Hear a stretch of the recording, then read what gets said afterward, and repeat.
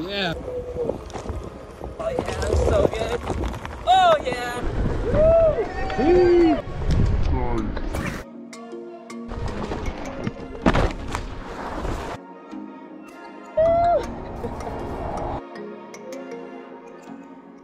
What's up? Welcome back.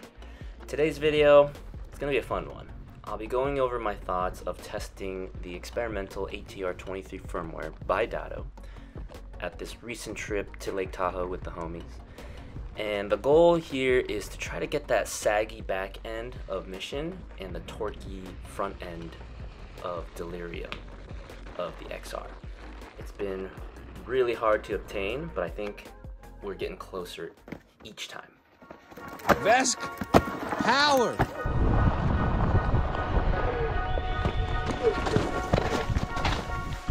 Ooh, didn't see those rocks there.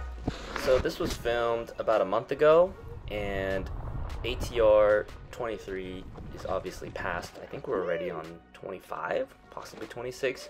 But I wanted to share some of the process of what it's like to be testing some of the experimental values that Dado comes up with, and sometimes it's not always going to work, but wanted to share some of the journey with you guys. So the thought process behind this of how to achieve that mission feel is something called PT1 low and high. According to Dado, PT1 high affects how high of a nose tilt you can get on braking. PT1 low affects the speed at which it disappears. The sweet spot that I found is PT1 low at 2 and PT1 high at 7. This gave me the best overall feeling. Dude, that escalated quickly. So what I realized with the VESC programming, the edge carving feature, if you're familiar with it, is that when it hits a camber sideways, it'll tend to overcompensate. Oh shit, you good? So be aware of that. What the fuck was that? You threw your pants, I think. I think I hit this at the camber or something. Alright, turn around. No. That's good. Alright, VESC, let's see what you can do. Come on, VESC. Gotta say, really love when doing drops, you can just lean forward, hit tire, Yeah, man. no tail Just take a drag. little speed off that point.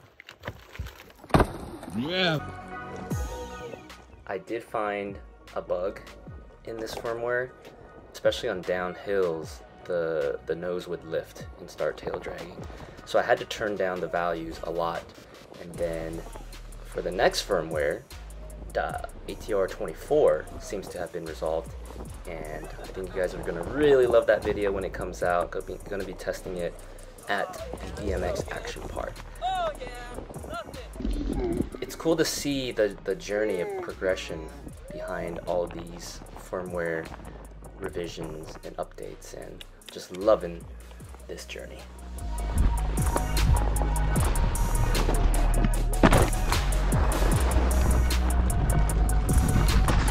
Yeah.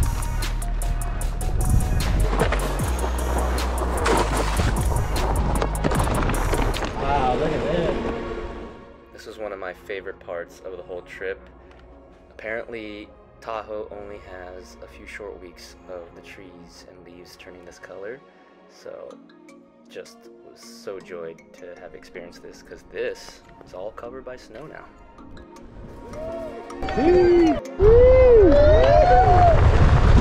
Should have said, oh ladies, you're making me blush. Right?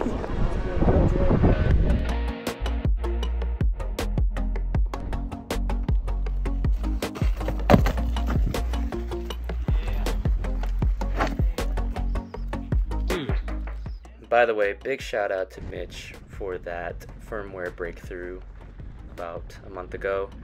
Definitely helped a lot in the nose hunting. Though I will say, for some reason, my 84 volt board did not have any nose hunting issues on ATR beta firmware. So that was kind of interesting. So when I transitioned over to the new firmware, I didn't feel a huge difference. But on my trick board, the stunt pack, I did feel a difference and improvement of not nose hunting. So either way, love the progression and the hard work Mitch and Dado and other people are doing. So much love, appreciate you guys. Flying V.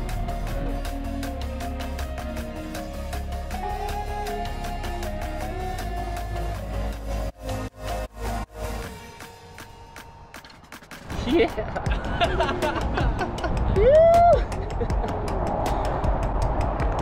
The Regen Flying V. Woo!